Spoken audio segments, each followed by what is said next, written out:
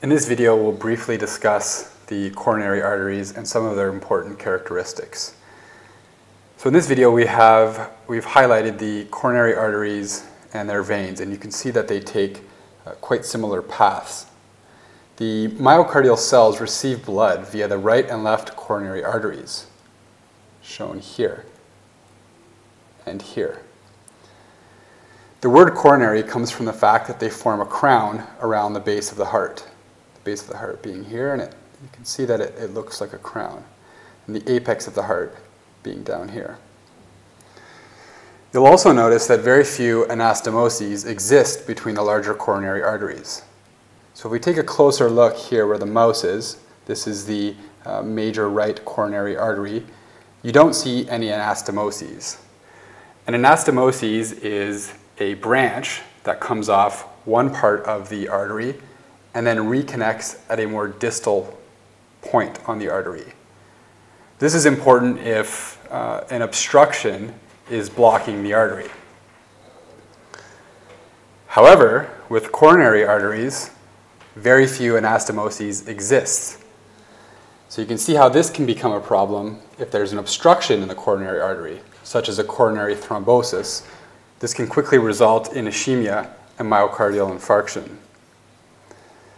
The right and left coronary arteries are the first branches to come off the aorta being here.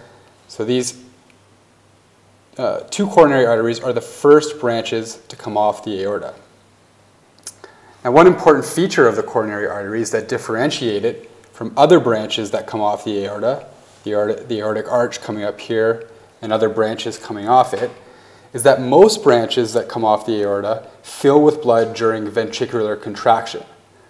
So when the left ventricle contracts and pushes blood out into the aorta and into the aortic arch, most branches that come off fill with blood. However, the coronary arteries do the opposite. They fill not during ventricular contraction, but during ventricular relaxation.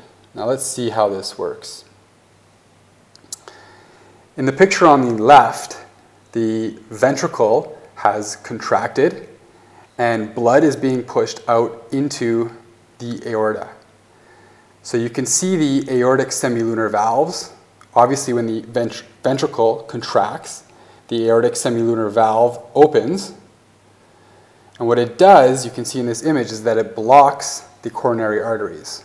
So blood is flowing out into the aorta, but it's not able to get down into the coronary arteries. So during ventricular contraction, the coronary arteries are blocked by the opening of the aortic semilunar valves.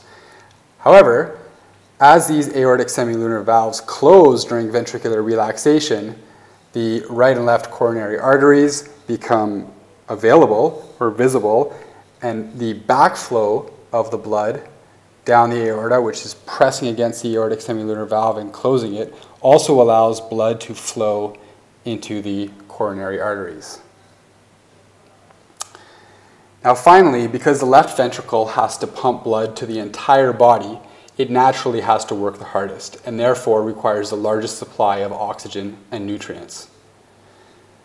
In order to explore this 3D image of the heart on your own, please click on the link at the end of this video and you'll be taken directly to an image where you can explore directly from BioDigital Human.